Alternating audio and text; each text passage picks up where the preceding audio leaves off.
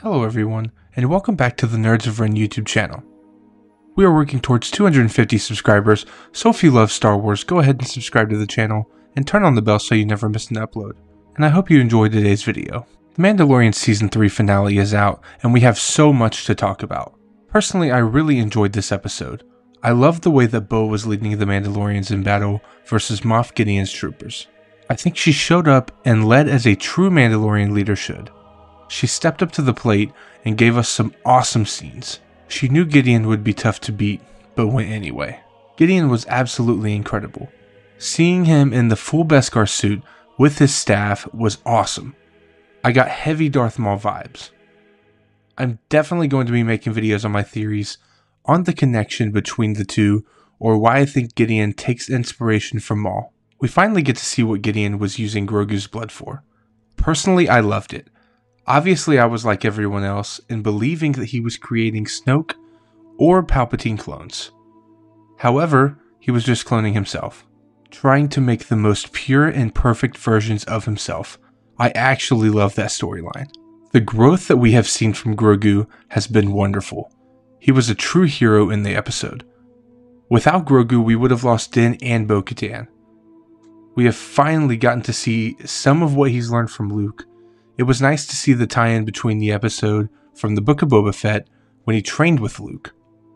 I have plenty of videos about theories as to what's next for Grogu, so stay tuned to the channel. Din Djarin had an amazing story in this episode.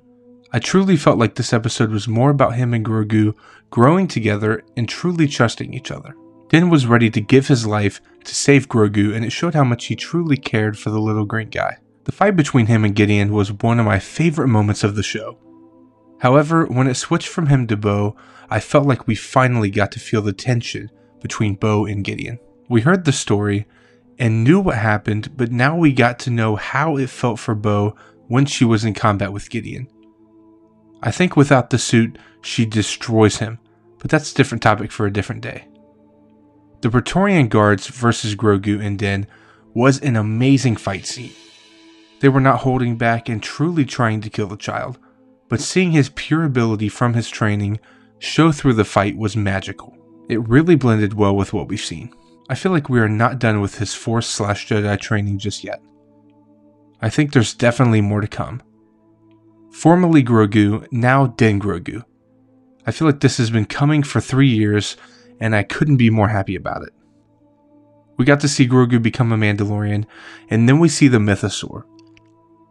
I think they were teasing for what's to come in the future, with Grogu possibly using beast control, similar to the way Anakin did in Attack of the Clones, to tame and ride the Mythosaur. All in all, I thought this was a phenomenal finale to Season 3. I want to know what you guys thought of the episode and the season as a whole, so leave a comment and let's chat.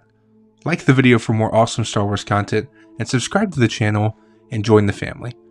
I hope you've had an awesome day, and I will see you in the next one.